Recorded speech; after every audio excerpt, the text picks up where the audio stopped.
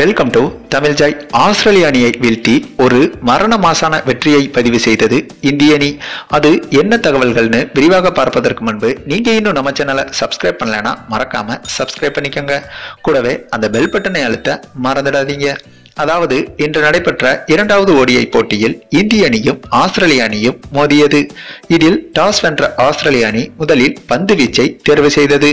அதனைத் தொடர்ந்து பேட்டிங் செய்ய களமிறங்கிய இந்திய அணி ரோஹித் சர்மாவின் விக்கெட்டை முதல் ஓவரிலேயே பறிகொடுத்தது.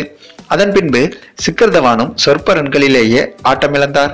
பிறகு வந்த அம்பத்தி ராயுடு மற்றும் விராட் கோலியின் பார்ட்னர்ஷிப் பெரிதாக எடுபடவில்லை. ஒரு கட்டத்தில் அம்பத்தி ராயுடுவும் சொற்ப ரன்களில் ஆட்டமிழக்க பிறகு தமிழக வீரர் விஜய் சங்கரும் விராட் கோலியும் ஒரு சிறப்பான பார்ட்னர்ஷிப்பை அமைத்துக் கொடுத்தனர். ஒரு கட்டத்தில் எதிர்பாராத விதமாக விஜய் சங்கரும் 46 ரன்களிலேயே அவுட் ஆக அதனைத் தொடர்ந்து வந்த தல தோனி உள்பட எந்த ஒரு பேட்ஸ்மேனும் நிலைத்து நின்று விளையாடவில்லை.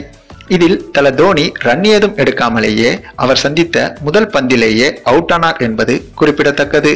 ஆனால் மறுபுறமோ இந்திய கேப்டன் விராட் கோலி அவரது 40வது சதத்தை ஒருநாள் போட்டிகளில் பதிவு செய்தார். பிறகு 116 ரன்களில் விராட் கோலியும் அவுட் ஆக கடைசியாக 48.2 ஓவர்களிலேயே 250 ரன்கள் எடுத்து இந்திய அணி ஆல் அவுட் ஆனது. பின்பு களமிறங்கிய ஆஸ்திரேலிய அணியின் பேட்ஸ்மேன்கள் தொடக்கத்தில் சிறப்பாக விளையாடினர். ஒரு கட்டத்தில் 15வது ஓவரில் 83 ரன்கள் இருந்தபோது ஆரோன் பிஞ்ச் அவுட் ஆனார். பிறகு சீரான இடைவெளியில் ஆஸ்திரேலிய அணி விக்கெட்டுகளை பறிகொடுத்து வந்தது. ஒரு கட்டத்தில் 8 விக்கெட்டுகளை ஆஸ்திரேலிய அணி இழந்துவிட்டது.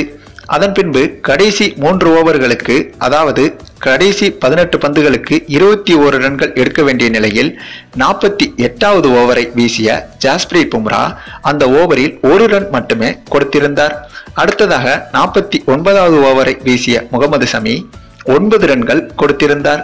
கடைசியாக 6 பந்துகளில் 11 ரன்கள் என்ற நிலையில் பேட்டிங் செய்த ஆஸ்திரேலியாவின் நட்சத்திர பேட்ஸ்மேன் ஸ்டானிக்ஸ் என்பவர் கடைசி ஓவரில் தமிழக வீரர் விஜய் சங்கரின் பந்து வீச்சில் LBW முறையில் அவுட் ஆனார். அதனைத் தொடர்ந்து வந்த அடுத்த பேட்ஸ்மேனோ விஜய் சங்கரின் மற்றொரு பந்தில் கிளீன் போல்ட் ஆகி இந்திய அணியின் வெற்றியை உறுதி செய்துவிட்டார். குறிப்பாக இந்த போட்டியின் துருப்புச்சீட்டு யார் என்றால் அது தமிழக வீரர் விஜய் சங்கரும் அவர் வீசிய 50வது ஓவரான அந்த கடைசி ஓவரும் தான். ஆக மொத்தம் 8 ரன்கள் வித்தியாசத்தில் வெற்றி பெற்று 5 போட்டிகள் கொண்ட இந்த தொடரில் 2-0 என்ற கணக்கில் இந்திய அணி முன்னிலையில் உள்ளது. இந்த போட்டியில் man of the match Virat கோலிக்கு வழங்கப்பட்டது. சரி, நீங்க இப்ப சொல்லுங்க, இந்திய அணியின் இந்த திக் நிமிட வெற்றியை பற்றி நீங்க என்ன நினைக்கிறீங்கன்னு உங்களுடைய கருத்துக்களையும் கமெண்ட்ல தெரிவிங்க. இந்த வீடியோ உங்களுக்கு பிடித்திருந்தால் லைக் பண்ணுங்க, உங்க ஃப்ரெண்ட்ஸ்களுக்கு ஷேர் பண்ணுங்க. தேங்க்ஸ் ஃபார் வாட்சிங்.